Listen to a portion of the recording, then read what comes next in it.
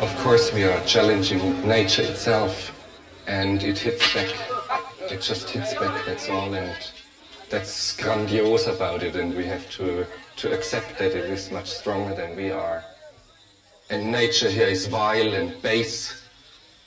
I wouldn't see anything erotical here. I would see fornication and asphyxiation and choking and fighting for survival and growing and just rotting away. Of course there's a lot of misery, but it is the same misery that is all around us. The trees here are in misery and the birds are in misery. I don't think they sing, they just screech in pain.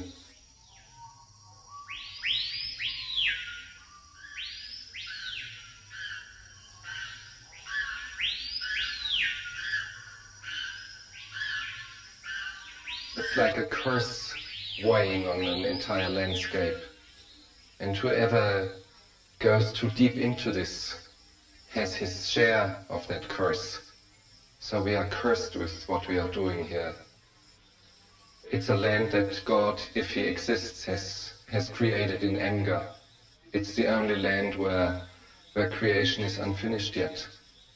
Taking a close look at what's around us, there is some sort of a harmony. It is the harmony of overwhelming and collective murder.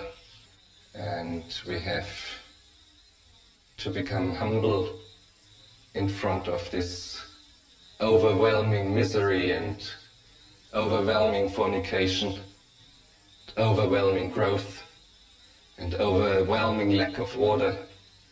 Even the stars up here in the sky look like a mess. There is no harmony in the universe. We have to get acquainted to this idea that there is no real harmony as we have conceived it. But when I say this all full of admiration for the jungle. It is not that I hate it, I love it. I love it very much, but I love it against my better judgment.